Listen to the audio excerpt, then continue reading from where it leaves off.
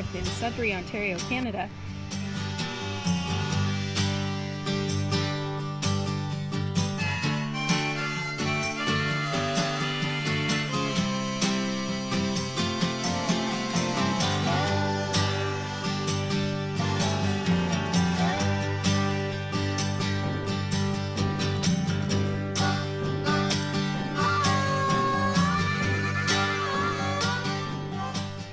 Standing on the top of a 1/1,000,000th scale ball of the Earth, and we've got a map on here that shows that that top center thing is where we are. It's in Sudbury. So I'm going to take my cell phone down to the level of the Earth, and we're going to see what the horizon looks like from my cell phone. So let's take a look.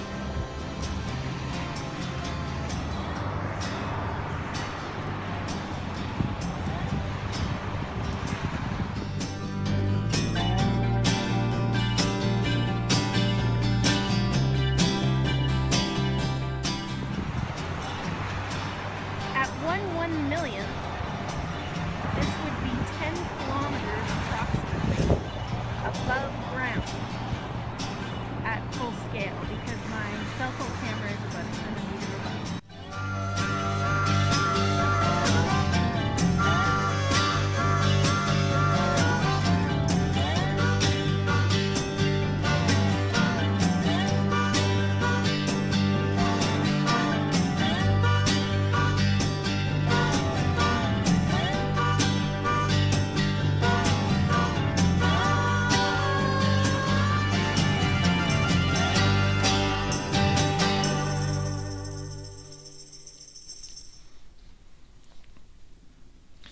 Oh, there you go, yeah. Apparently you've got to think bigger. Oh, well, yeah, yeah.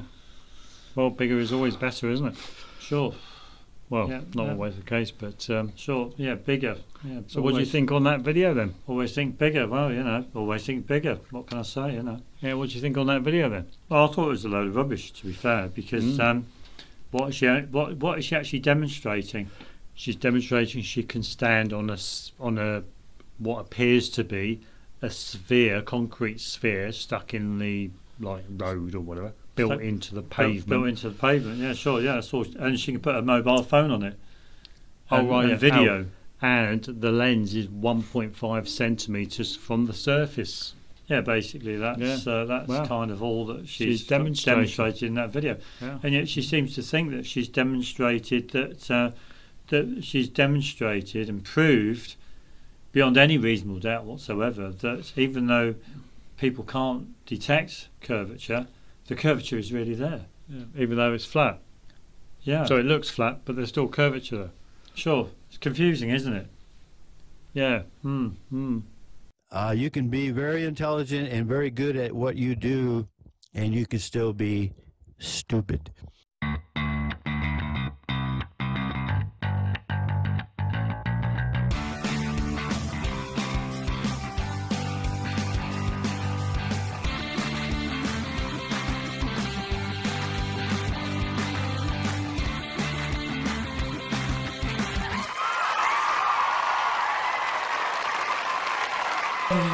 Yeah, well, we're back again, annoying people with our views and opinions because a lot of people dislike hearing other people's views and opinions. Yeah, that's so true. A lot of people do dislike hearing other people's views and opinions, especially today when I was out with Vic and some guy called me an idiot for just expressing my views and opinions. Do you reckon he calls lots of people idiots? I'll look at that idiot over there. I'll look at that idiot probably, over there. yeah. I reckon his best friend's an idiot as well. Look at that idiot over there. Look at that idiot over there. And yet what he fails to realise is that other people behind his back call him an idiot. Yeah, no, yeah, it's just ridiculous, you know. But he goes through life blinded. Yeah, not by the light. Not by the light, but it's just basically blinded by bullshit. His eyes are blinkered Vision, you know, he's only looking like this. Narrow vision. All he sees is his planet Earth. Yeah. That's all he sees. Yeah. He doesn't want to see anything beyond it. Nobody lies to me. No, but everyone tells the truth. Yeah. My teachers don't lie to me. My wife loves me. Absolutely. My kids love me. and everyone at work likes me. Likes me, yeah. Everybody thinks I'm really nice. I'm going to have lots of people at my funeral. Sure. A man's going to be landing on Mars soon. Oh, right, yeah. Yeah. And man can go into outer space. Water's made of hydrogen and oxygen. Yeah, of course. And there's oxygen in the air as a constituent, yeah. Yeah. I'm only looking at that I'm tunnelling my vision. Yeah. And focusing just on those. Yeah. That is my life. Do you reckon he's been to Gaza? That's my life. Do you reckon he's been to Gaza? No, I don't Well, probably they've got not. lots of tunnels there, haven't they? Oh, of course, yeah, they've got lots of allegedly, sure. But yeah, you know, but when you hit brass tacks, real level, you know, it's not what he thinks it is. Yeah, because he's narrow-minded. He's scared to see what's beyond. And he's scared to do that. Oh, yeah, he's scared to do that. It's a bit like when people just walk past a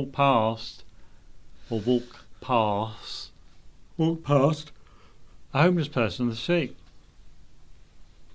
It's as if he doesn't exist. He's not there. Yeah, of course. Yeah. Oh, isn't it a lovely day? Oh, Isn't it a lovely day? Going to have some friends round. Look at the lovely architecture there. Going to have some friends round to my house. Really? At the weekend to stay. Oh, that would be nice. Is that a homeless person who doesn't have a home? Oh, let's ignore him. Yeah. Let's just talk about my home. Let's just pretend he's not there. How big it is and lovely. Yeah, sure. You know, this is what people are really like. Oh, I mean, people are narrow-minded. They're messed up. A man only hears what he wants to hear and disregards the rest. Mm. And that is absolutely true. People only want to know what they want to know. Yeah. And if they dislike it, or the information goes against their fixed false beliefs, their fixed false beliefs, their agenda, or whatever, they won't want to know. They'll dismiss it. Yeah. They'll just dismiss it out of hand. And it could be very credible information, but no, not interested. Yeah, I'm not interested. You know, no, that's rubbish. That is. Absolutely, of course. Yeah, but you know, this is the state of human beings. Human beings are fucked up. They're a fucked up species, and at the end of the day, if anyone would like to prove me wrong, then I think you've got a lot of work to do. Absolutely, do you know what I mean? 'Cause, you know, after the day that I've had talking to one particular person who was adamant that this Earth is a planet, you know, and I mean, well, show me then it's a planet. Show me. Yeah, I know. Yeah. And you know, what's he going to do? You know, tell you to go over to W. Smith and buy a magazine on the solar system. Yeah, you know, or just the good one was that he asked me and Vic, how do you explain sunsets? And you think, well, okay. As far as I'm aware, my opinion is that the sun just moves further away. Oh, no, it can't be that because it would get smaller in size. But what makes you say that? And I'm thinking, but how do you know that? How do you know that? How do you know that? Just because a car gets smaller and smaller as it moves away, travels away from you as an observer, it doesn't mean to say that the sun does exactly the same thing. Absolutely. And an aircraft gets smaller and smaller as it flies overhead and then flies away from you. Yeah. It gets smaller and smaller. We're aware of these things. Yeah. But the thing is that the sun is a celestial object. And it's not man-made. It's not a man-made object. It's not an earthly object. Entity.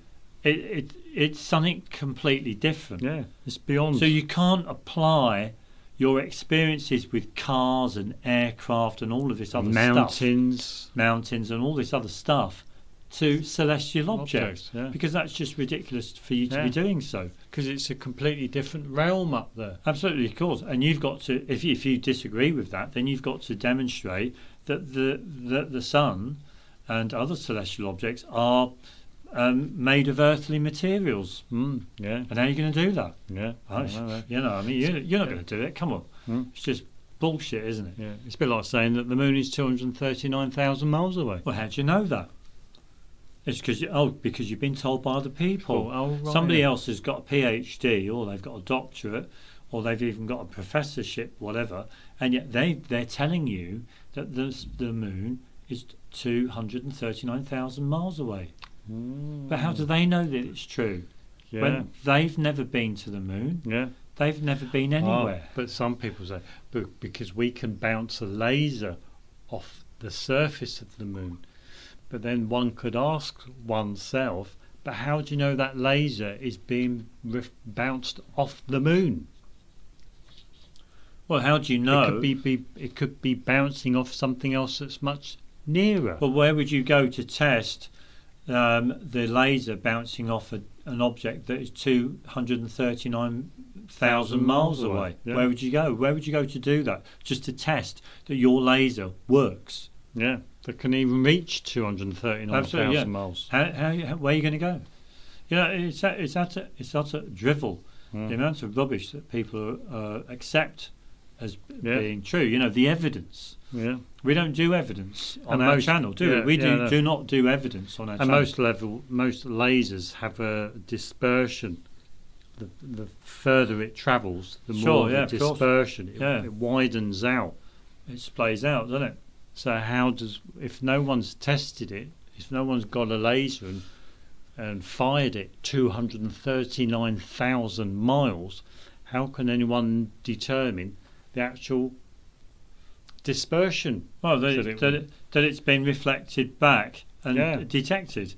You know, I mean, come on. I mean, it's just crazy. Crazy talk. Yeah. Crazy talk. I remember seeing a video a long time ago, and they had somebody in a kind of like a lab setting, and they had a screen, and on the screen was a view of the moon, as it were, and they shot a laser towards it, and you saw a flash on the screen. Oh, right. Do you remember seeing that one? Yeah, I think so. You think to yourself, well, okay, that sounds good, but you know, is that the actual laser that's been fired on the surface?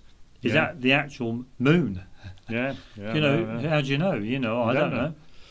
You see, we are not. What was it? We are not science denialists. We are very skeptical of science. Yeah, because science doesn't do truth or proof. Yeah, science works on the basis of having evidence and building up an idea or an understanding of the natural world on evidence. Now, evidence supports ideas.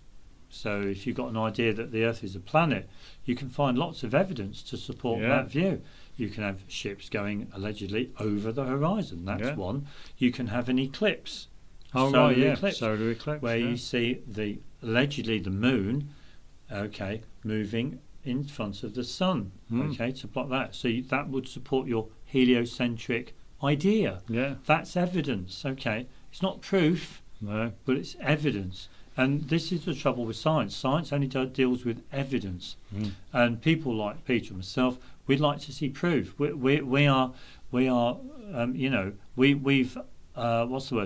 have more stringent. We have higher thresholds of certainty. Of certainty. We'd like to have knowledge about the world in which we live. We don't want to have it could be this, but it could be that. We don't want to be living like that. We want to have knowledge. Well, we don't want to be living in a belief system. In a belief system based on other people's ideas. Absolutely. On what they think the Earth is, or what they think the moon is, or what they think the sun is, or how they think tides work. Yeah, basically. We don't want to accept all that because there's no proof. It's just an idea. Anyone could come up with an idea, of course.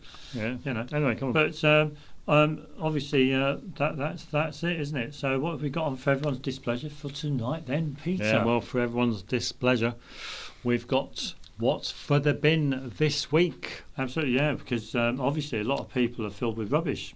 Yeah, trash or garbage. Absolutely, yeah. Even the guy, I was talking to this guy today with Vic out on the street, and I was saying to him, but there's so much bullshit out in life. A lot of people lie, whether knowingly or unknowingly. And he said to me, well, there you go, you're lying. And I'm thinking, but how do you know that? Yeah, I know, yeah. How do you know that I'm lying? Yeah. I'm only giving out my own opinion. That's all I do. Yeah. I don't say that the Earth is flat and it's a fact. Do you know, I don't do that because it's just my opinion that we're living on this horizontal plane and the Earth is not a planet. That's just my opinion. So all I do is give out my opinion. But the guy still wants his proof. Well, prove to me the Earth's flat. I think, what? Yeah. I don't need to prove anything to you. Yeah, I know. Yeah. You know. And yet the worst thing is that, you know, I asked him for proof to back up his science, and he says that there's loads of proof. Right. Okay. So I mean, and I was saying to him, it goes round and we're going round and round in circles, round and round. You know, when are these people actually going to click on there's something seriously wrong with their science. Yeah. Because so many people are picking holes in it. So many people, millions of people are picking holes in science. Yeah, I know. You Yeah. know, Yeah. Every day. every day. And so there's got to be something wrong with the science. And as far as I'm concerned, science's biggest mistake is being dependent on evidence. It should be dependent on proof. But it can't prove. This is the problem. It can't prove things in relation to the natural world. Can't do it. Can't do it. Can't prove there's oxygen as a constituent of the there. air. Can't prove that water's made of hydrogen and oxygen. It can't. Science can't prove that the Earth is indeed a planet. Can't prove that there's two magnetic poles. Absolutely, of course, and so much more. Can't prove that light is electromagnetic. Yeah, Can't prove it. Can't prove it. Because it's all ideology. It's all an ideology. That's all science can ever produce and formulate. Yeah. Anyway. But so what have we got on for everyone's displeasure for tonight? Well, for what's in the bin this week, we're going to put Nathan Oakley's idea in the bin. In the bin. This is all about why ships are seen to Why go the bottom of ships are seen to disappear. Are seen to be cut off. Yeah. When they're on the horizon. Yeah. So we're going to put Nathan Oakley's idea in the bin. To account for that in the bin. In the bin. We're going to have a look at a Plasmoid Thunderstorm generator. And put some of it in the bin. Yeah, we're going to put some of it in the bin. Absolutely, of course. We're going to revisit the Keigh and the Sunshine Band. We're going to put her video that we showcased at the beginning. With the little bit of concrete that was curved. Yeah, we're going to put her video. Standing on the curved concrete. Or we're going to put the contents of her video in the bin. Absolutely, of course, yeah. And that's it. And that's it, of course, yeah. That's what we might have a look at angular resolution. Yeah, we're going to have a look at angular resolution, and we've got some videos to show people about sunrises over the horizon. Over the horizon, yeah. The horizon, yeah. Sunsets, sunrises over the horizon. So that will tie in with Nathan Oakley's one, won't it? Yeah, basically. Yeah. So let's go on. So let's go. What should we do first then, Peter? Well, we might as well have a look at this Plasmoid Thunderstorm generator. Right, okay. Now we got Josh Green gave us a link to a video. I'm just trying to think. It was this video here. Randall Carlson finally reveals proof of ancient lightning bolt technology. Well, now this has got to be some kind of, I don't know. Well, really, when you think about it, it's got to be some kind of joke, really, isn't it? Yeah, I like how they say Randall Carlson is a geometrician, geomythologist, geological explorer, and renegade scholar. Randall investigates and documents the catastrophic history of the world and the evidence. There you go, evidence, not proof, for advanced knowledge in earlier cultures. Of ancient lightning bolt technology. Wow! Now, when you think about it, I mean, it sounds good. It sounds good, but at the end of the day, you read the title and you think to yourself, it can't be real, can it? No. How is it possible that the ancients had the technology to create a lightning bolt? And also, why would they want to create? Or maybe they bolts? created a little spark. Possibly. But then the title of the video should be Randall Carlson finally reveals proof of ancient electric spark technology. Possibly, yeah. But he's got proof here. Yeah. And yet he's only looking at evidence, and the evidence for advanced knowledge in earlier cultures. Evidence. So straight away there's an anomaly, or there's conflict between the title of the video and the content of the description. Well, it's another example that highlights how people in science confuse themselves between evidence and proof. Sure. And they use them interchangeably as if they're both the same word or have both the same meaning. So but they don't. Yeah, did you see that other video? What other video? That was on the sidebar. Side panel. New evidence for ancient computers in Egypt. Oh, Wow. I mean, I know it's just unbelievable, isn't it? But they had abacuses. New evidence for ancient robots. New evidence in Sumeria. You know, they can find evidence for anything. I can put I can put a deck of cards in my pocket, for example, and I can tell everyone I've got £1,000 in my pocket, £1,000 in my pocket, and you know, that's evidence. The deck of cards in my pocket, the bulge that you can see in my pocket, is evidence that I have £1,000 notes in my pocket. Yeah. You know, it's just evidence. Yeah. See, the thing is that some people will accept that, and they'll accept what I'm saying. Yeah. But people like me and Peter will think, well, okay, you might have, you might not. Let's see. Well, take it out of your pocket and let's see. Absolutely, take it out of your pocket and let's see. So, you know, if you think the Earth's a spinning ball and it's, you know, and it's curved, you know, it's a planet, then let's see that there's proof of this. Mm. You know, let's see there's proof of motion. Yeah. You know, I can't see any motion at all. Anyway, so Randall Carlson. I don't know where to start with this because he talks. I don't really want to go into his ancient. Well, we could actually play some of his ancient bolt. The plasmoid unification. I don't want to do that. I'm not sure. What about the Vajra? Go on. Implosive turbine and the ancient thunderbolt tool. Go on. Should we listen to some of this? Yeah, because it's the thing is that this is like 2 hours 16 minutes long. The Hill vortex tube. Are we ready? Right, let's have a little listen to this. Oh, it's called the Vajra implosive turbine. The Vajra implosive turbine. The Vajra is what the hell is that? I was afraid you were going to ask me. This episode is brought to you by Blue Chew. Oh. Let's talk about sex. Fellas, do you remember the days when you were always ready to go? Listen, server, cool beer now, done on Blue Pack impressions. PE and all Chew for Indra's one of the Hindu gods. Maybe Steve would look Indra up for us and report back to us. Yes. Indra. I-N-D-R-A. Okay. King of Divas. The King of Divas. So we can look at it. So Indra wielded the Vajra. That was the source of his power. When was Indra around? Well, I mean, he's mythical, so Do we have any ideas based on texts or? Well, this is our Vedic texts. Oh, got it. Okay.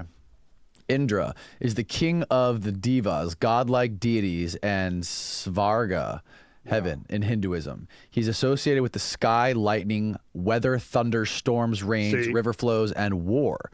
Indra's powers are similar to other Indo-European deities, such as Jupiter, Perun. I can't go on any further because it's just talking rubbish. They're just talking rubbish. They're just talking rubbish, conjectural bullshit. You know, all of these Hindu gods. You know, I mean, it's just nobody knows what a god is. Anyway, come on, nobody can define it. But anyway,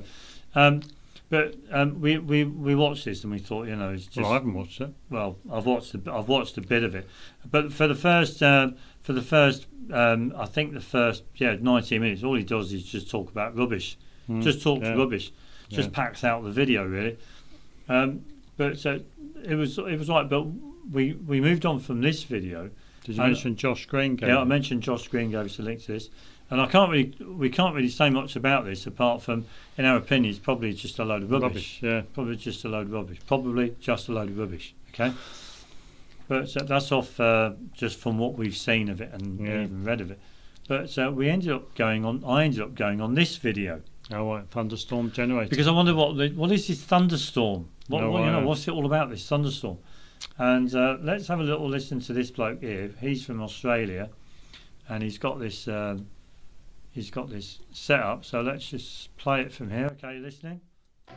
Welcome to Alchemical Science. I'm Jordan, and I'm down here in Melbourne today to check out the prototype of the Thunderbolt generator.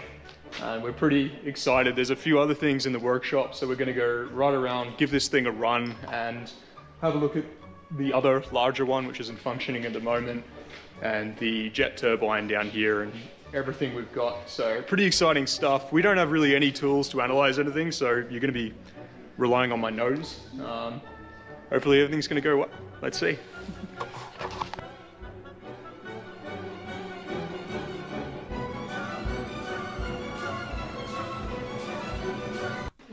the retrofit just piece by piece. Obviously, this one looks a little different to the one that was demoed at Tesla Tech, but it's all the same design here.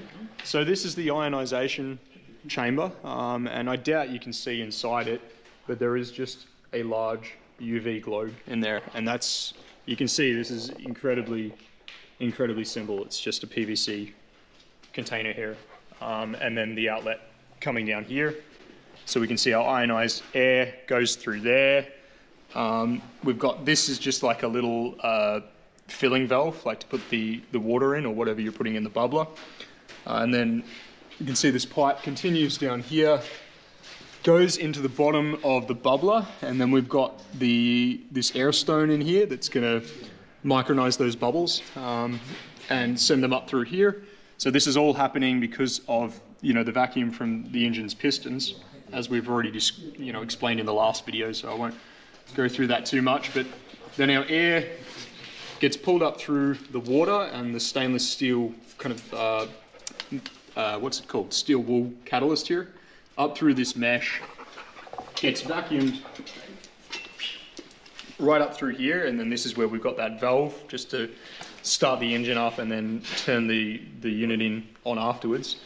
And then it's going all the way back around and down into the bottom of the Thunderstorm generator here. So we can see this is just coming right in the bottom, and we've seen in the new designs that Malcolm is adding another sphere there as like a swirl guide, but at the moment that's just coming straight in there by the looks of it. And then we've got, so this is two pipes. We've got an outer pipe and then watch out, puppy. and then we've got an inner pipe inside it, and so the cold stream of the plasma coming through from the generator is just coming up through that center pipe there, right up through the center of this sphere. And then, so this sphere, that's two spheres. We've got another one inside it, and I'll ask the guys at these the diameter of these spheres in a moment. But the cold air is coming up inside it. The hot air is coming out of the exhaust here. This is where the retrofit goes. And then it's going in this outside sphere using the inner one as a swirl guide and counterclockwise spiraling down. So the cold and hot streams don't actually touch, as far as I'm aware. They're the hot stream's just going around the outside, the cold stream on the inside, which is why we're getting that violent temperature differential, and that's how the reaction's happening. So then it's just going straight into the engine. What's happening down here, like we've... Right, okay, so you get a gist of all the basic components of the machine. So they've got it wired up to a generator, they've got a bubbler, they've got a UV light to allegedly ionize the air, you know, and all this kind of stuff. Now let's see them put it in operation. There's a guy, it should be around here with us. With 357, isn't it? Was it 357? Probably was. No, that's there. I'm looking for his stick. Yeah, it was about 357. Was it? Yeah, I'm sure it was. Oh, there. Yeah, no, 656. Here we are. Now he's got it working, so he's just using a spot thermometer to measure or ascertain the temperature of his little dome sphere thing. Okay, so let's listen to this.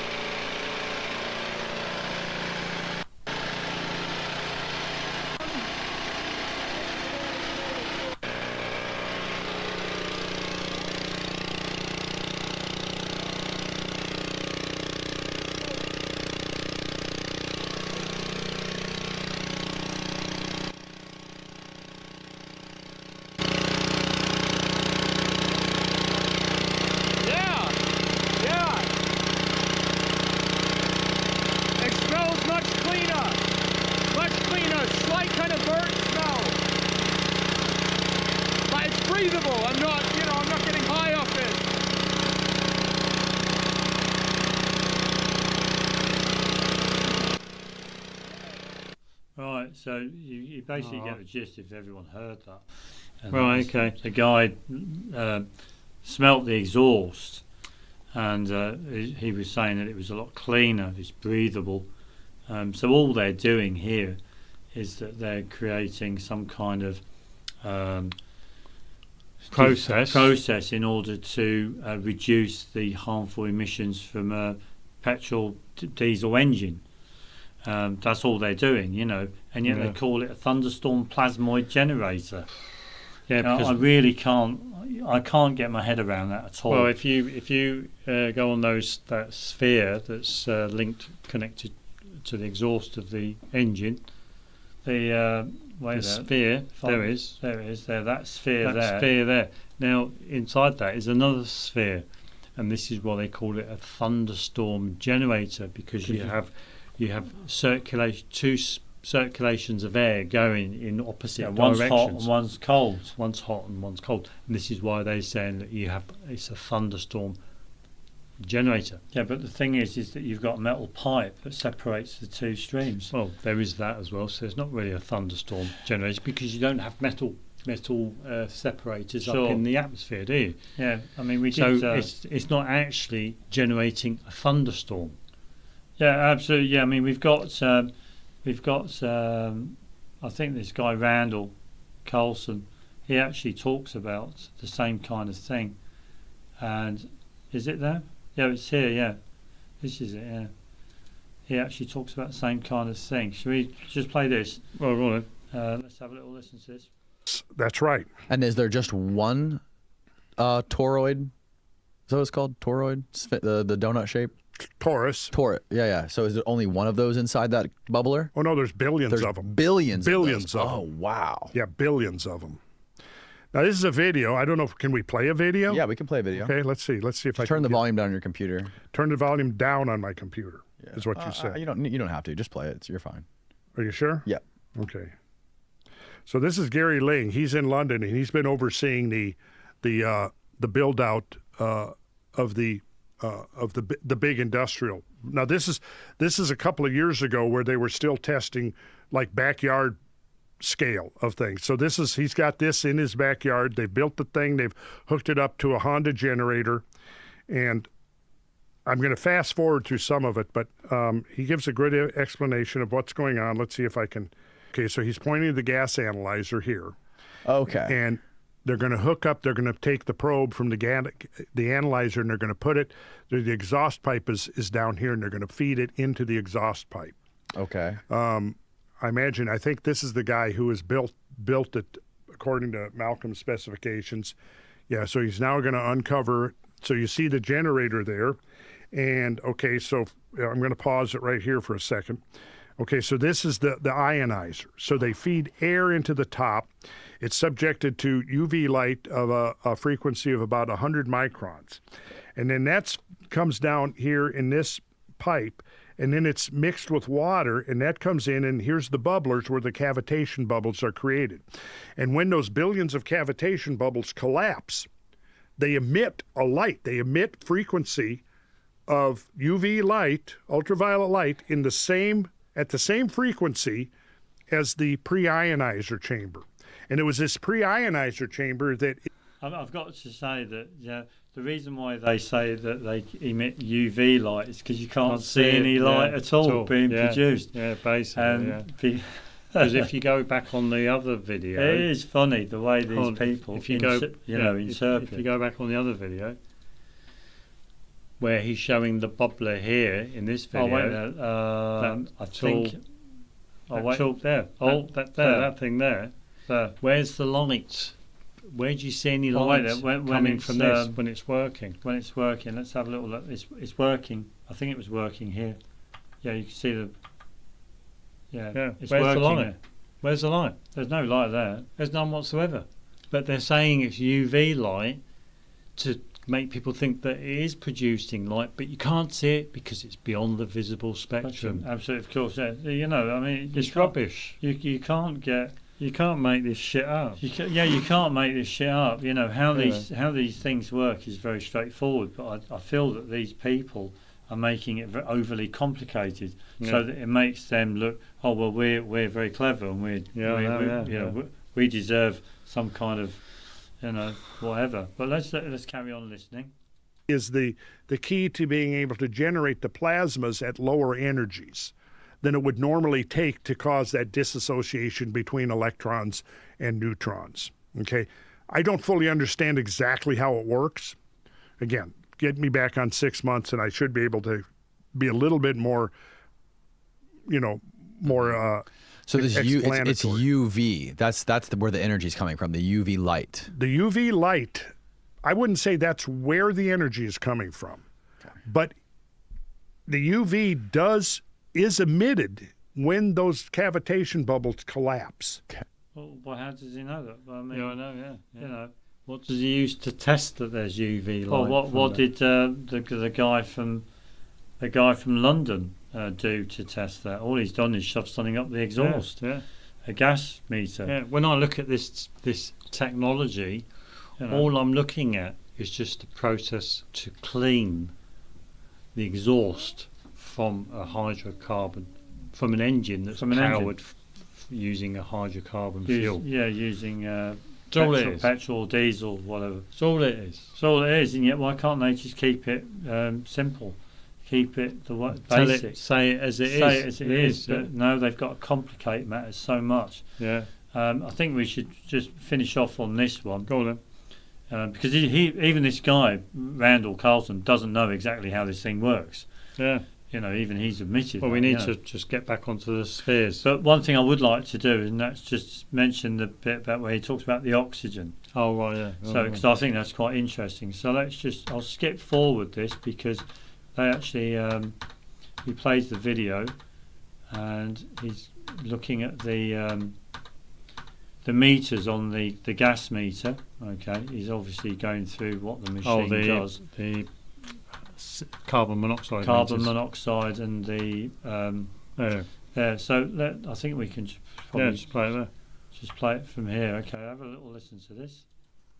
In the emissions that are coming out. So there he's hooking it up. They're running the gas analyzer. And let's see here.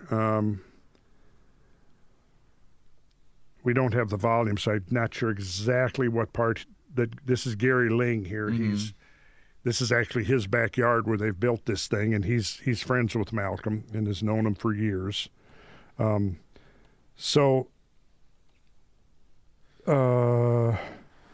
probably skipped over, but they've got... So the exhaust coming out of that thing is 20% oxygen. That could be 19, could be 20. The highest I've seen is 20.9%. So is that the main reason people would want to use this, is to lower carbon emissions and to decrease like pollution and things like that? Or are there any other that would be benefits of using this technology? One of the main reasons. Oh, yeah. Have you noticed that? They're saying that it's 20.9% oxygen coming out of that. So you have to ask yourself, well, what's the other 79%, 78.1% coming out of it? Because there's no nitrogen. And they have to say that it's because they've got the carburetor will take air in, won't it? I'm unsure whether they must be taking air in. The air is fed in through the system and then goes into the engine. I didn't get that impression. All I saw was because this is what they didn't show that on the they didn't show on the generator. They didn't show what air was going in. Yeah, if you go back onto the diagram with the sphere. Well, where's the diagram with the sphere? The video that shows you the Australian bloke. The Australian bloke, yeah. Where he shows you the sphere. Okay, let's go on to the sphere. Just want to see the sphere. Maybe we have... There was a pipe that went up. There. That pipe up goes to the top. That pipe there, it goes into the intake. Oh, it goes into the intake. Oh, right, okay. I've got you now. Right, okay. So all they're doing is mixing the cleaning the intake air, cleaning the intake air, and mixing the exhaust with the intake air. That's all what they're doing. Well, you could argue they're actually heating it up. They're heating up the intake air. Yeah. They're heating up the intake air. So what's with the plasmoid generator? Do you know what I mean? A lot of deluded people around. Yeah, this is where their science and their it's just getting lost. It's all getting lost. Yeah, I know. Yeah, they're and they're. You see, the thing is, you'll also get maybe also a little bit of hydrogen produced in because they're using wire wool. Aren't they using wire wool in their bubbler? Yeah, and that's going to break down. The wire wool. That will eventually break down, so it will release a small amount of hydrogen. Yeah. I mean, and also you've got to remember is that when they say that they've identifying 20.9% oxygen, they've actually used an oxygen sensor which is calibrated to detect, is factory set to detect 20.9% oxygen in the air. Anyway, so let's assume that they have used an oxygen sensor. But it doesn't mean to say that there is 20.9% oxygen in the air. Absolutely, it's just the device is telling them that there is, even though there isn't. But I suppose what it does is that it shows that the air that is exhausted is clean. Yeah, that's exhausted. The air that is exhausted is clean. Yeah, absolutely. Of course, I suppose that's the only thing you can actually say if you're using your oxygen sensor. Yeah, and you shove it up the exhaust. But I mean, whether it actually does clean and reduce emissions, it may well do. It's probably right, but I think it's the way they put in this technology forward. Yeah. I think it's way people are thinking too much pie in the sky, and they could just come down to brass tacks level and just say, it's just a way of cleaning exhaust gases. That's all it is from an engine. From an ICE. That's what we've developed. Yeah. Okay. Well, that sounds quite good. But please get rid of the plasmoid bullshit. Plasmoid Thunderstorm. Bullshit. Yeah, all that's bollocks, really. They could come up with some kind. It's an air purifier. It's an air purifier. Exhaust purifier. Yeah. The thing is that cars have got catalytic converters on. Oh, right. Because you might find if you put your oxygen sensor at a catalytic converter, even that will read 20.9. Oh, that's an idea. Yeah, that's an idea. Even that would. And another thing is when the guy put his nose to the exhaust pipe, he's like, "Oh, I can breathe. Oh, I can just smell a slight taint of burning. Burning. But he should be doing that in a confined space, really, not when he's open to the air. Well, no, he's only doing a rough test, though, isn't he? Really, but I mean, there you go. I just wish people would. So whether the technology is all right or not all right, we're not interested. But it's just the manner in which people are putting forward and presenting their bullshit science. Their technology. Oh, right. Yeah. This is the point that we'd like to criticise on this, really. Yeah. All right. So thanks, Josh Green, for that. Thanks ever so much. Yeah, for that. And but ancient lightning bolt technology, I doubt it very much. Absolutely, of course. Sure, of course. Well, everyone loves a story, don't they? Oh, right, love a story. Yeah. Love a story. Anyway, how long have you got? Absolutely, of course. Yeah. What should we do next then, Peter? Well, let's go let's have a look at Keigh and her Sunshine Band. Oh, here we go. Now, Keigh thinks that flat earthers tell lies, apparently. Yeah. And so let's go to the beginning of the video. We'll mute the sound. So the lies flat earthers tell: the horizon should curve on a ball. Yeah. Well, it should be, shouldn't it? Flat earthers contend if the Earth were a globe, we should never see a flat horizon. Yeah. I have a terrible understanding of the scale of the world we live in. Really? Because obviously we've all heard it before. A lot of people think, but the Earth is massive. It's huge. So if you're looking at a little chunk of it, it's going to appear to be flat, isn't it? Yeah. So here she's standing on this man-made concrete kind of parts dome, small dome that is represents a small portion of the whole Earth. Wow. Isn't that amazing? Imaginary Earth. Their imaginary Earth, their imaginary planet. Yeah. Imaginary planet. So this is where she is, you know. Wow. And there's the man-made design, Wow. construction. Okay, it's built by human beings. 1 centimetre on here represents 1 million centimetres in real life. Which is 10 kilometres. So 1 centimetre represents 10 kilometres. 10 kilometres, yeah. So yeah, bear that in mind. She's using her technology, obviously using her mobile phone to record the video. Wow. But she's also going to use her mobile phone to look at the so-called horizon that can be seen through the lens of her mobile phone. Oh, here we go. The things she does for flat Earthers. Look at that flat horizon. Flat horizon, okay. So, look, wait there. Look at that. Can you see the straight line there? I can see the straight line she's put on there. Yeah, sure, yeah. But to me... That looks like snake skin, doesn't it? Yeah, it does, doesn't it? Yeah. But, yeah. So, apparently she kind of like calculates that she's 1.5 centimetres above the level of the ground surface, which would imply that she's 15 kilometres above ground level in altitude 15 kilometres. And she's saying, there you go, there's the horizon and it's flat. Oh, right. You know, so that and to her, she's now proved. Yeah, she's now proved. Well, the reason why, to her, she's proved. She's more than satisfied that the reason why the horizon is level, okay, when you look out the horizon, it's level on the sea, okay, is simply because the Earth's really big.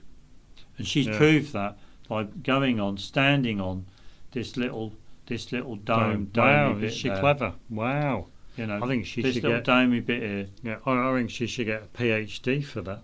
Well, I think it's amazing. It's absolutely amazing what she's done. I know, yeah, and yet the thing is that is she superhuman? I don't know, but the thing is that how on earth? To me, I think this is just absolutely ridiculous. Yeah.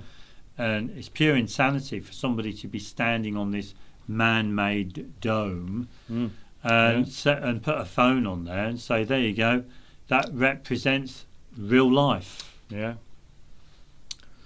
Because this is not, you don't walk around in the natural world and see these domes. No. You don't do that. No. You don't even have a mobile phone. No, yeah. And another thing that I'd like to mention as well is if you get the image up of her with her phone on the surface. Yeah. Now here she's actually saying she pans out. So if you just play it. Oh right. Oh sorry. Yeah, just leave it like that. Oh there. Now she's saying that it's 1 centimetre is equal to 10 kilometres. Yeah. So she's 15 kilometres above in altitude. So how wide do you think that horizon would be from her viewing range? Angle? Yeah, I'd say that's at least 40 centimetres, wouldn't you? Yeah, 40 centimetres. Would you agree with that, or approximately? Let's not be too. Let's not beat around the bush here. Let's be generous as well. So 1 centimetre is 10 kilometres. 40 centimetres, 400 kilometres. And she's saying that it's a flat horizon. Flat horizon. Yeah. Look at that flat horizon. Yeah. So just bear that in mind. Yeah. Look, she's even going to put the. Admittedly, she closes in, zooms in, but then she pans out. Yeah. And she said, look at that flat horizon. Well, look, she even puts the line on there. Look, she's put the line on there. There is the line. The line, the straight line. Yeah. She's telling everyone that even on a ball, okay, you can look at the horizon, a small part of that ball, and it will be flat. Yeah. Okay, flat. 400 kilometres. Approximately. Approximately. Yeah. From one end to the other. Yeah, 400 kilometres. Now, that's a long way, isn't it? Now let's have a little butchers. So why is it that when you look out at why is it when you look at a boat that's moving away from you and out to sea, why is it the bottom of it is cut off? Oh right. But Yeah, because she's saying it should She's be saying flat. it's flat. Yeah. Oh, right, yeah. That's the point. Doesn't make sense, does it? There And you that's go, only look. that's only about 4 miles out, isn't it? It's about 4 miles out, And roughly. Yet her horizon was about 400 kilometres. Yeah, because we've always got to remember the visible horizon is about 3 miles from the shoreline. Yeah. So, you know, this boat is, 4 miles. well, it's probably a bit more 4 than miles, that. 5 miles. 5 miles, you Yeah. know. But we should So we that should be able to doesn't- see the bottom of it. Yeah, we should. Yeah, we should. So that there's pieces of information there That do not that don't make sense. they don't jive. Absolutely cool. So it makes you realise that what's her name, wherever she is, you know, this girl Casey, And the Sunshine Band. and without the sunshine band, 'cause it's right, yeah. raining. Oh, right. She's really, and in my opinion, she's only doing this video just to satisfy herself that her belief, her fixed false belief, is true. Yeah. That's all she's doing. Yeah. She's convincing herself. Yeah. She's it's positive reinforcement, if you want to look at it like that. She's reinforcing her own ideas about the earth that she's standing on, living on, because she doesn't want to accept or admit that people have lied to her. Yeah.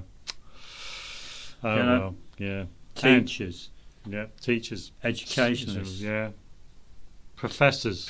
people on the TV, Yeah. friends, Yeah. family. Yeah. The list goes on. you Yeah. know. She doesn't want to accept that she's all alone in life. Yeah. She's on her own. Yeah. She And doesn't want to also- accept- she wants to live in this dream world with right, I've got loads of friends and everyone likes me. Oh, yeah. She's now Yeah, she's reminded. like this, yeah. Yeah. Everybody likes me. Yeah. You know, I'm a star pupil at school. Yeah, I've got Yeah. really good grades at school. Yeah. It's because I'm It's because I'm intelligent. So, yeah. Yeah, yeah. And the Earth's a ball. It's a spinning ball. It's a Yeah. planet. Yeah. You know, Oh, this is what it is. No one commits any crime. Yeah, of course. Only flat earthers are filled with lies. I don't lie. I'm honest and I'm righteous. Nobody lies. My father hasn't lied to Yeah, me. my parents Yeah, haven't lied to me either. And the teachers haven't lied to me. I know they get paid to do a job and they don't want to lose their pensions, but they wouldn't lie to me, No. would they? Yeah, of course. You know, but beyond the hands, beyond the tunneled vision, that's real life. Yeah. She's shit scared of it, Yeah. as far as I'm concerned. And also, I would actually say that there is a slight. I'd say that there is a slight curve. Yeah, the thing is On that that. what Casey didn't do is that she didn't, or she failed to actually put the image in this kind of program, like GIMP, Yeah. and actually see if the horizon was actually straight, and actually zoom in and look. You know, because when we look at the image, this is the image, and we'll just zoom in a little bit more. Okay, just pan in. Yeah, I'd say there is a slight curve. To Yeah, it. so There is a you slight can see curve. the now the red is a layer that is definitely straight. The layer is Yeah. definitely straight. So the and that's sitting on top of the image taken from the Yeah. that Casey's Her dome. her video, the dome.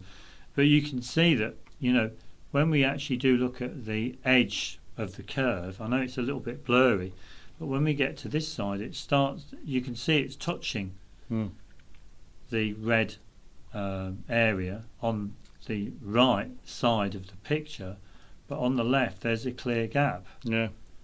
So it can't be straight, can it? Yeah, it can't be straight. It can't be straight. It is, you know, curved. You know. Well, it is curved because And- you've only got to look back. I know, and yeah. think, oh, it's And to be curved. fair, when you do actually think about it, you think she'd use a better surface than this surface here, Yeah, I know. Yeah. because you think she'd use a smooth surface. Yeah, I know. Yeah. Well, yeah, because that would be a lot better. That would have been a lot better and to have done. and like I've said before, that line that she's put there would represent about 400 kilometres wide. Sure. And as far as I'm concerned, when you look out at Well, you see that boat, allegedly, a lot of Go- globies say that ships go over the horizon, yeah, even at 4 miles, 4 or Even 5 at miles, 4 or 5 miles, there's a curve. which is only So about 6 kilometres, you 6, know, 7 kilometres. she's saying that it's flat. yeah, yeah. You can't have one You know, and these people are very confused about. They really need to get together and sort out their story. Thrash out their faults. Thrash out their facts, because, or what they allegedly know or claim to know. They should sync them all up so that everyone's singing from the same song sheet, because this girl Casey is certainly not singing from the same song sheet as other Globies. I'm trying to think of one of their songs. Casey and the Sunshine Band. Oh, give it up, baby, give maybe it she up. needs to give it up. No, now. Casey, give it up, Casey, give it up. Well, you know the earth isn't a globe. Yeah, but she should just give it up. Yeah, she just give it up and just realise that get on with her life. Yeah, and just realise she's been lied to. Yeah, you know, basically. there's no harm. You know, it's quite easy to accept. You've just got to think to yourself, okay, I've been lied to. Yeah. You know, I've been lied to. Yeah. Do you know what I mean? So that's all you got to do. Just, anyway, come on, just say it over and over again. I've been lied to. I've been lied to. People lie to me. Yeah. That's all you got to say. Anyway, come on, let's go on. And you'll be fine. Yeah, let's go on. So we got that one. What's next then, Peter? We need to go on to. We can go on to angular resolution. Some information on angular resolution. That will lead us on to some more rubbish, which is about. So we need to put Casey into the bin for that one. Yeah, she's already been in the bin. You know, she was already in the bin before we started the video. Yeah, she was already in the bin. Angular resolution. A lot of people have heard of this, I'm sure. Angular resolution describes the ability of any image-forming device, such as an optical or radio telescope, a microscope, a camera, or an eye, to distinguish small details of an object, thereby making it a major determinant of image resolution. It is used in optics applied to light waves. Right, okay. In antenna theory, it's only an idea, applied to radio waves. Oh, because it's only an idea as to how radio waves propagate. Absolutely. It's only an idea. Because they can't see them. They can't see them, and they can't do anything with them. Yeah. It is used in blah, blah, blah, and in acoustics applied to sound waves. The colloquial use of the term resolution sometimes causes confusion. When an optical system is said to have a high resolution or high angular resolution, it means that the perceived distance or actual angular distance between the resolved neighbouring objects is small. Blah, blah, blah, blah. We don't need to go into it. But the value that quantifies this property, whatever that sign is, a 0 with a mark through it, which is given by the Rayleigh criterion. Now, we've come across the Rayleigh criterion with Dave McKeegan, haven't we? He mentioned the Rayleigh criterion. He wants to show off to people that he's allegedly intelligent and he's clever. Oh, right, yeah. But basically, you know, in my opinion, it's a bit like Casey. She likes to come across as though she's clever. Sure, but you can be clever, you can be intelligent, you can be good at what you do, but you can still be stupid. But you can actually do a demonstration that debunks your own understanding. But you won't even see it. Yeah, that's how stupid you are. You can't see it. Cody Slab, he's a very good example of someone who's really stupid. Because he can't light a rocket motor in a vacuum. He can't ignite gunpowder. How does NASA send up rockets to space? Oh, right, well, if I can't get this rocket motor working in a vacuum, how can NASA get them to work? Oh, I know. I'll encapsulate it in air. It's funny, isn't it? Anyway, of course, there's some images there. So, but we've got some, the Rayleigh cartoon. It goes into so much bullshit. It's unbelievable. Yeah. But we've got some images here just to give people an idea of what they mean by angular resolution. So you've got at the top there, you've got the picture of the moon. This is what people would see from ground level. So looking up in the night sky, you'll see the moon. Yeah, but I'm just trying to figure out what do they mean by angular. Really? Yeah. What do they mean by angular resolution, and why can't it just be resolution? Yeah, basically. Really, the ability to resolve the detail in images. Or really, your viewing resolution, not angular. Oh, I don't know. Your viewing resolution. Yeah, sure. But anyway, so they look at them, and if they zoom in, increase the magnification, this is what you'll see. You'll see something like this. Now, if you get that red square there, and you zoom in on that area, you'll see this, allegedly. Okay? And if you zoom in on this red area, you'll see this image, allegedly. because we're going in so far. I mean, how do we know these are real? Well, you don't, do you? We don't. Because if you zoom in on that red square, you'll get this image here. Wow. Wow, look at this. And if you zoom in on this area here, you'll see this image. And if you zoom in on this area, you'll see this. You'll see a picture of a dummy, or an actor on a pretend moon landing set with the lunar buggy. Yeah, a lunar buggy. And what they've done there in the hand is they've superimposed a picture, the angular resolution of a black hole. Of a black hole. That's meant to be the size that is seen as the size of a tennis ball. Absolutely, of course, yeah. So, can you understand angular resolution? I don't know where they get this picture of this astronaut. Well, yeah, I know, yeah. Of this actor allegedly on this moon set. That's because what's that been put in there for? How can you get that from this image here?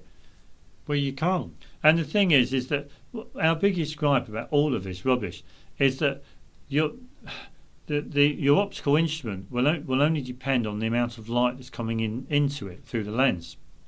Okay, now you can only have so much light coming into your lens. Yeah. So you make, because unless of course you move closer to the object that you're wanting to photograph. You're observing. If you go closer, you can allow more light in from that object.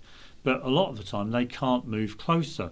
So how on earth can they zoom in and magnify so that they can resolve the image and see so much detail?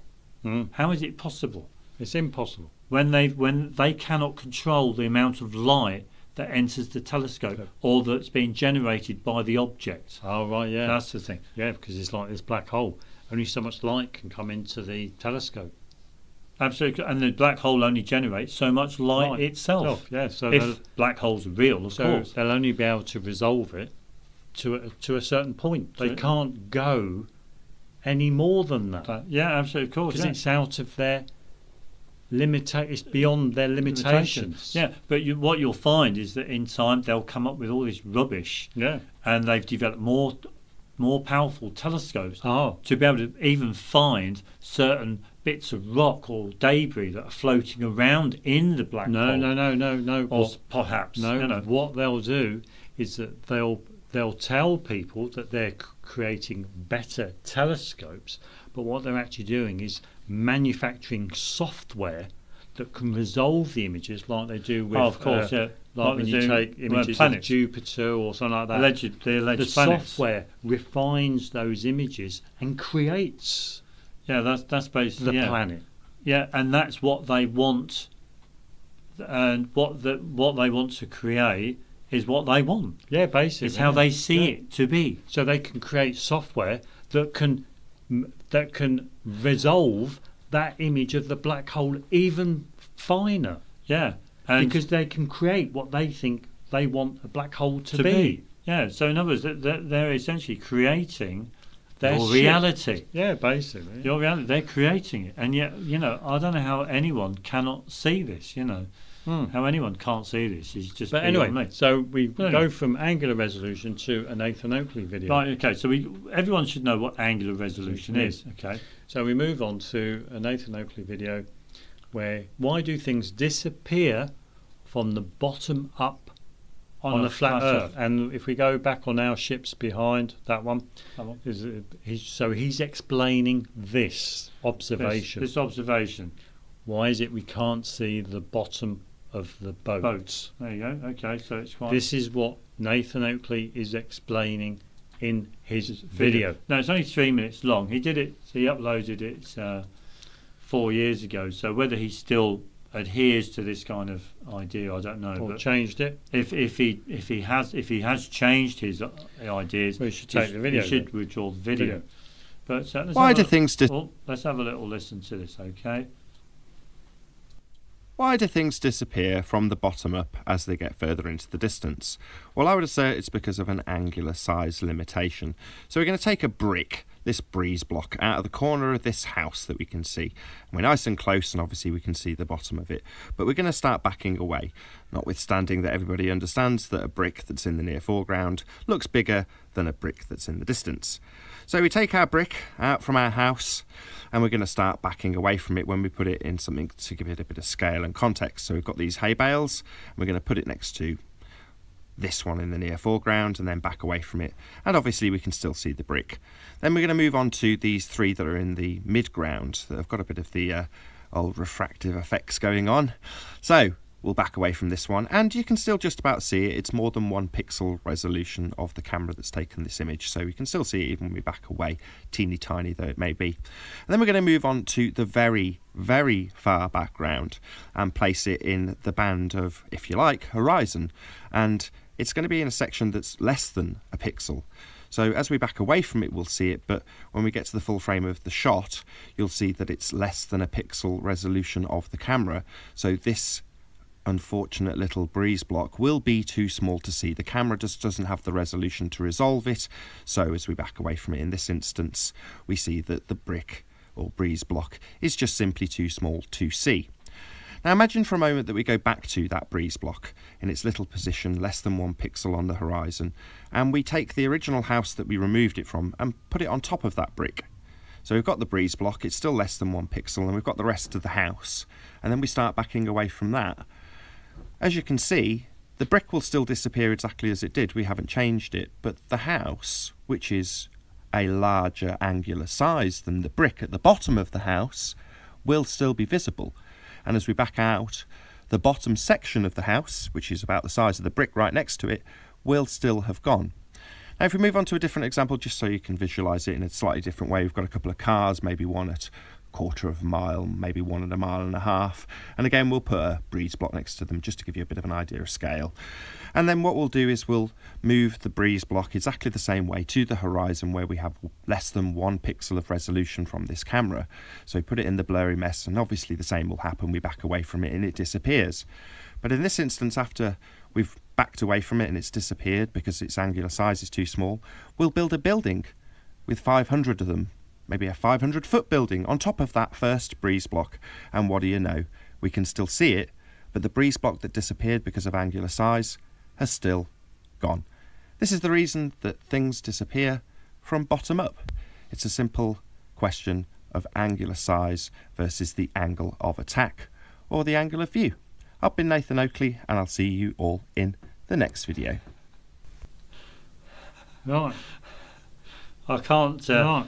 I've really got. I'm kind of speechless after watching that, because, you know, he doesn't really address why things disappear from the bottom up on at the horizon. Yeah, let's go back on the ship. Let's go back on the ship. Yeah, let's go back on the ship. And here we go. Here's the ship. Yeah. And so imagine there's the ship. Okay. Now here's the ship, and it's moving away from the observer.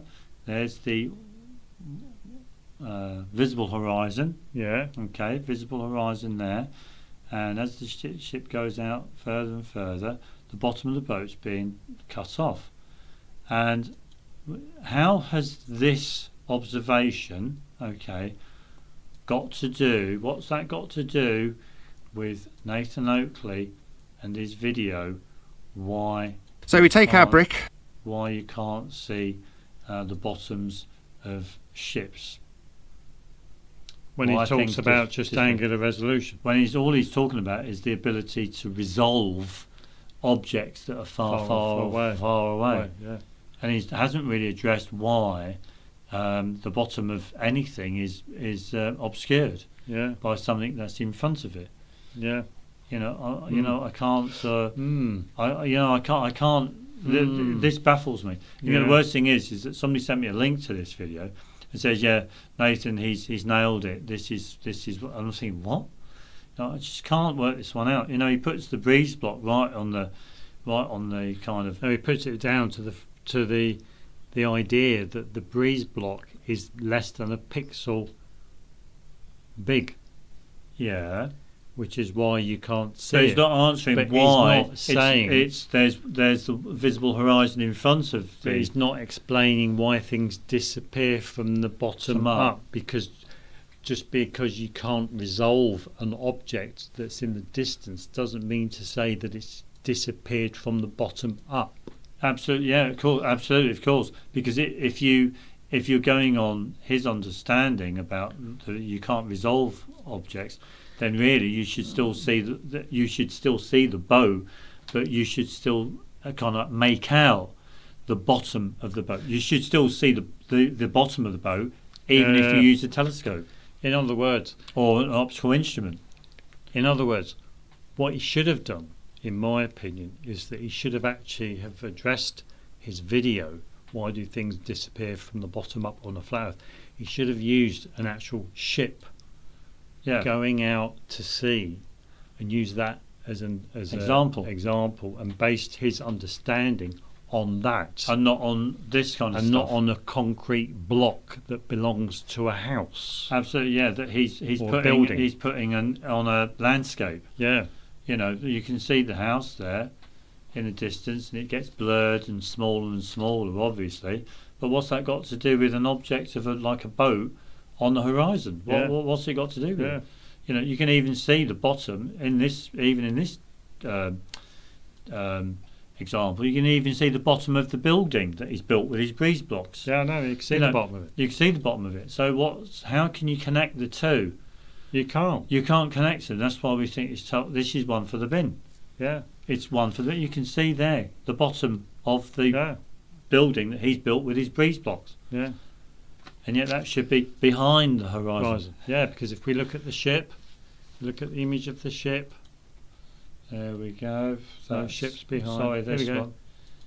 The ship is behind the visible horizon. It's behind the visible horizon. Behind, you know what behind means? Yeah. So there's my hand, and this hand is, from your view, this hand is behind this hand, yeah? You get it? Behind. Yeah.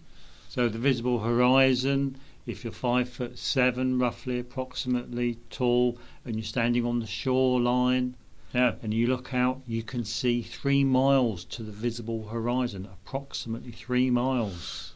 Sure. So if an object's beyond that 3 mile mark, 4 miles, 4 or 5 miles even, you know, you won't see the bottom of it on certain occasions, simply because the visible horizon is obscuring the view. Yeah.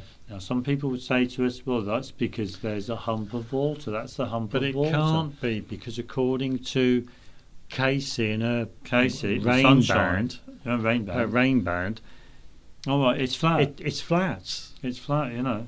There's no curve. There's no curve. And water doesn't curve. Water doesn't I've never known water to curve. Even over 400 kilometres. Absolutely. Water always finds its own level, you know.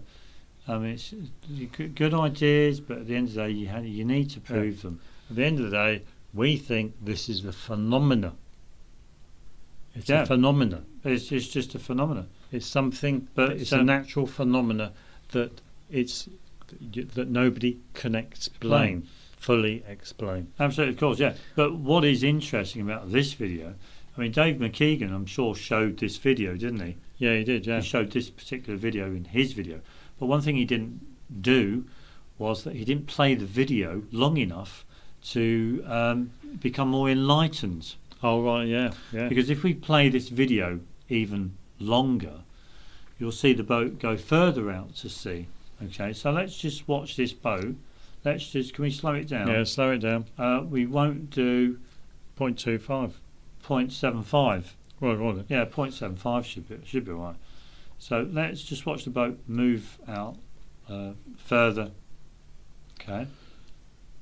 Or maybe I should have done. I've sped it up? No, it's time lapse footage. Oh, is it? Yeah. Oh, look what's happening. Look what's happening there.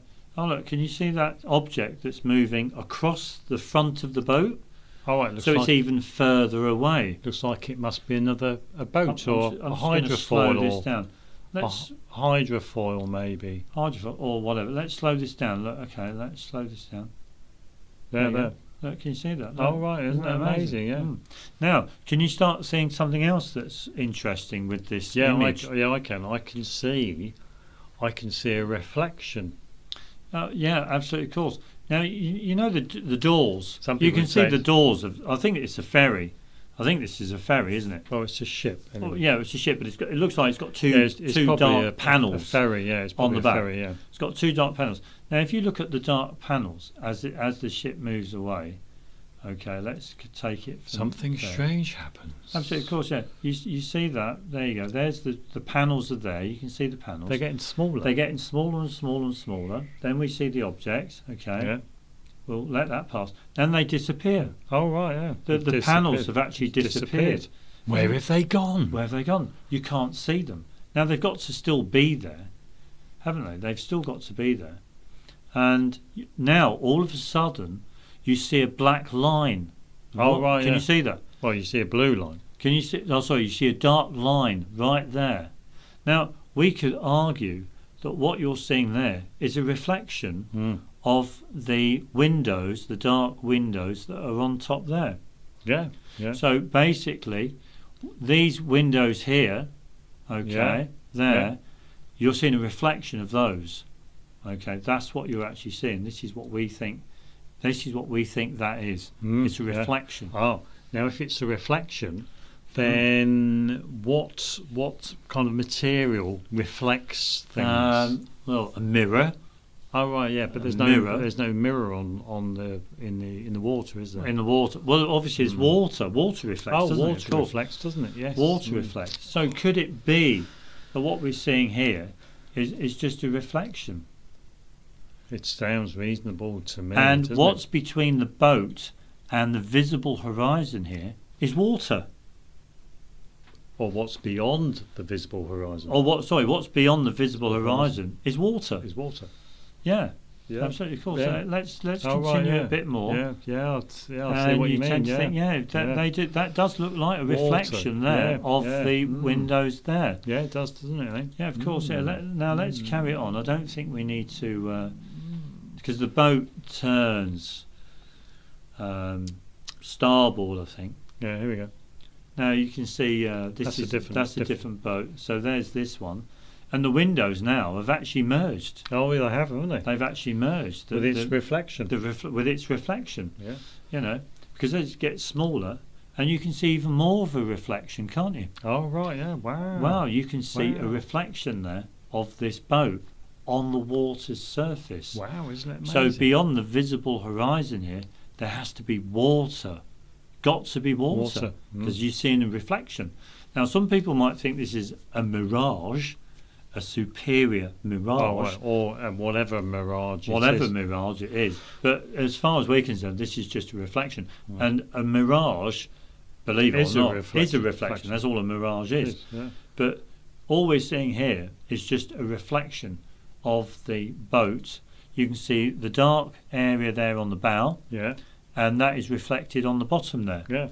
So really, what we're seeing is that the water continues much further beyond the visible horizon, and it goes straight out onto reach the true horizon, the point, the vanishing point, the point at which the true horizon. Vanishing point. Yeah. Now the boat just carries on. I think it goes. Yeah, it goes behind. And we've got some more. This is the boat as it goes further out. And it goes across. Now you can see here in this area here. This is a bit of land that the boat is going to sail or move behind, but you can see that even there is a reflection of the land on the water's surface. There's a reflection there. You know, I mean, it's there. Look, you know, you don't have to be a brain box to be able to understand what you're seeing here. All you're seeing here is water and reflections.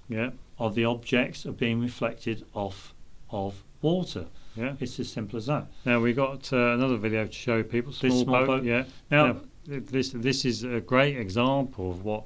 This is a clearer example of what we've just similar to what we've seen. Yeah, sure. And that's here we can see that the visible horizon could well be the dark blue sea. The dark blue portion of the sea that's going straight there. Yeah, of course. Whereas the boat. See, let's just play this. So he zooms in.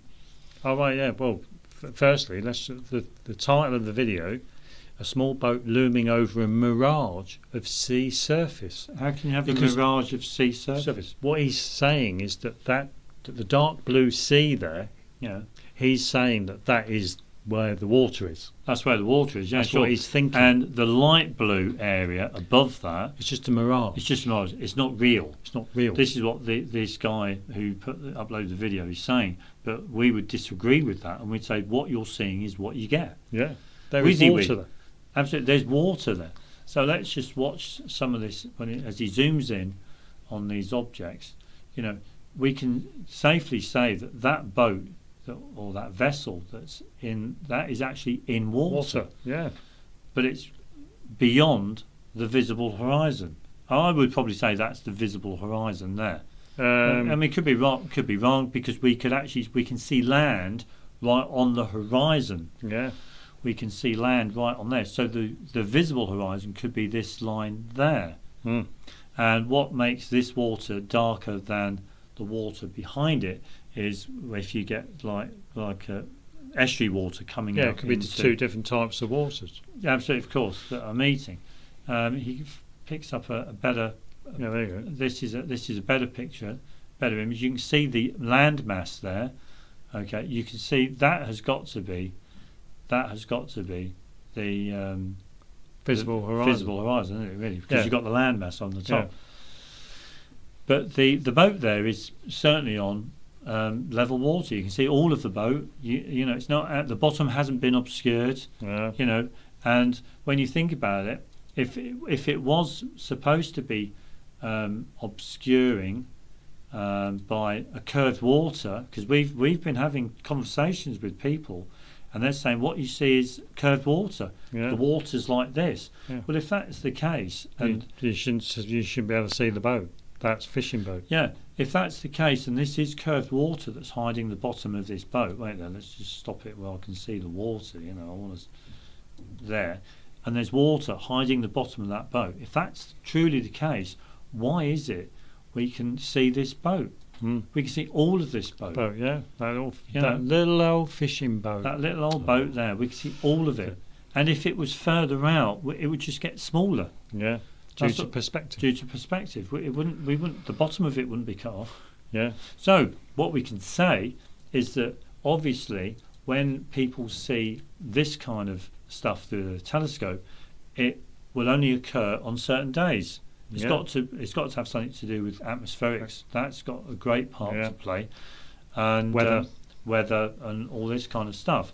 But that would make this kind of observation very unique, if I can call it that, unique to those conditions. Yeah, this is why we would call it a phenomena. Absolutely, and it doesn't happen all the time. If the water was curving like this, it would happen all of the time. Yeah. But it doesn't. It doesn't happen all of the time. Look at this small boat. Yeah. You know. Look at Keigh, 400 kilometres. Absolutely, of course. Yeah. You know, you got this little boat there. You know, I mean, get real, people. You know. Yeah, I know. Yeah. You've only got to have a look at go out and do some study. Anyway, but one thing that is easy. One thing that's there you go. You can see the boat. You can see the land mass. You can even see the land at the back there. Yeah, I know. Yeah. But one thing that is important to determine, one thing that you can easily determine whether we have some our idea has. Yeah, there you go. That's even a boat further out. All right, yeah, yeah. That would be, you shouldn't be able to see that. Shouldn't be able to see. Well, come on, get real, people. And I think this is what a lot of flat earthers say, that you can zoom in on a boat. Yeah, of course, further out, because absolutely, that should be hidden by a curve. Absolutely, of course, yeah. You can't have a curve and not have a curve. It can't be flat and it can't be curved. Yeah, absolutely, it doesn't work. So as far as we can say, if you see the boat here in this video, okay, and when we show you the other video about the sunrise or the sunset, go on, sunrise, go on. When we show you that, when you've looked at those, it doesn't matter. When you look at this video of this boat, you have to come to the conclusion that there is it's a phenomenon, and there's no curving water. Yeah, you basically. have to. Yeah. There's no other way that you can get around it. Let's go on the sunrise. So let's go on flat earth photography. Now, we watched this video a long time ago, but this is a very good video.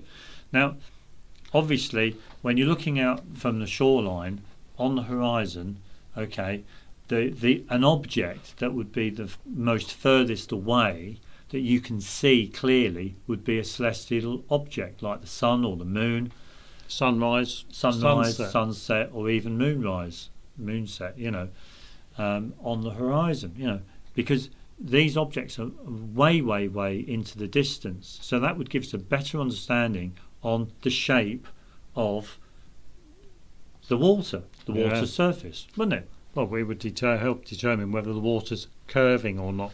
Absolutely, of course. Now, when we look at this, so we're looking at he pans in on the moon. So yeah, we don't need to watch that. Yeah, I'll just give it some context so everyone knows. So he's looked at the moon, which is up there. Now he's going to pan his camera around and watch the sunrise, okay, over a stretch of water, okay. Now we're just going to zip this through, okay, so you can clearly tell there's the sun. Now, the first thing that's important to see or to recognise straight on from watching this video is that the shape of the sun. Well, there's a couple of things, isn't there? Well, one that is there. We see again the visible horizon, which is this line of water. This line of water. That's your visible horizon. We can clearly see that. So if we go back onto that ship, compare it with the ship. We've got ships. There's your ship. There's the visible horizon. There's the water line. Okay, there's clearly see that. See that. It's exactly the same. That's exactly the same. I've got to find it. Wait there. This one here. But what we can also see is that we can see the top of the sun. Yeah. Well, the sun rising. The sun rising. But it appears to be casting a shadow. There's reflection. Not shadow. Casting a shadow. It's cast. A reflection. There's a reflection. Is being cast. Okay. A reflection is being cast. Now again, okay, we're seeing the same as what we saw with the boat, with the ship, as it went further out to sea. Yeah. So whether that's true or not, I don't know. Less than 3,000 miles could be. Who knows? But you can see a reflection. Look at the shape of the sun. You know, we can clearly see there's a reflection. And what's it reflecting off? Absolutely, of course. Yeah. It can't be a mirror, you know, because there's no mirrors out in sea. Yeah. But there's water. So obviously the sun is being reflected off the water. Yeah. The sun is being reflected off the water.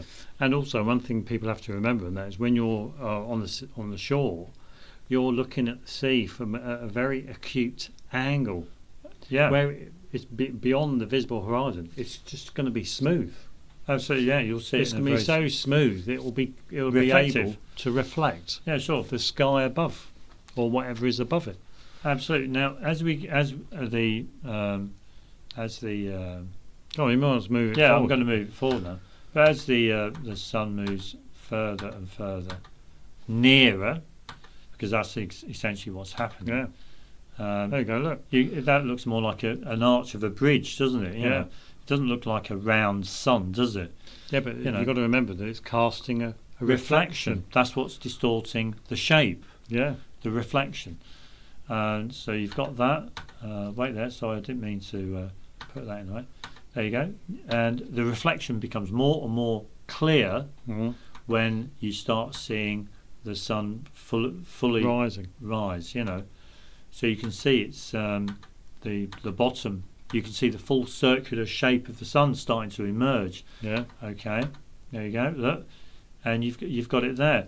Now, as far as we're concerned, we've taken we took a little snapshot of the. I just want to get it on. Yeah, there. Yeah, right That's there. Fine. We took a snapshot of this video, and we put it in GIMP. Just to highlight. Just to highlight or show to people. Just put it back on that. Put it back on what? Yeah, tether. Oh, yeah, that's fine. That's fine. Yeah, what we did was that we put it on. We put it in GIMP, and basically what we see from the image is that this is exactly still. This is still taken from the image, but you can see the reflection of the sun on the water surface below the sun. So below, we've put a white line across to indicate the position of roughly where we think the true horizon is. Not the visible horizon. And the true horizon, everything below the true horizon is water. Everything is water. Yeah. The sun is rising over a body of water. We saw that at the start of the video. Okay, and that's why there's a reflection there, because it's water. Yeah. Okay, it's literally water.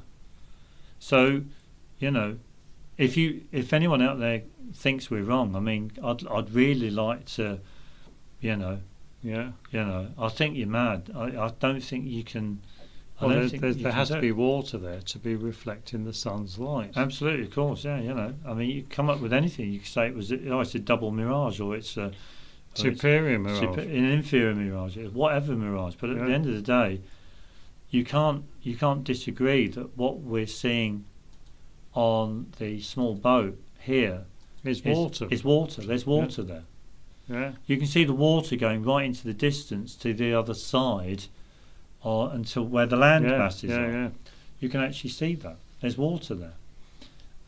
You know, so you know there's water in the oceans, and obviously there's water below the sun. In this image. In this image, and that's why there's a reflection there. Yeah. Yeah. Yeah, basically, it's quite straightforward, even I think. Yeah, it's very straightforward. You don't need to have a PhD. But this is our understanding of why we consider it to be a level plane. Absolutely, of course, yeah, because this demonstrates that the Earth is the water doesn't curve like this at all. No, of course it doesn't, because we wouldn't see this. No. You wouldn't see this if you had a curved surface. No, you just wouldn't see it at all. It's just ridiculous, you know. There you go. But there you go. So that's it. Yeah. But let us know what you think. You know, I mean, we're always willing to read your comments and engage in a little bit of banter. Yeah. And we've also got plenty of bins there to put your rubbish in as well. Absolutely, of course. Absolutely, of course. So that wraps us up, really. You know, so we've gotten through quite a lot of rubbish really today. Yeah.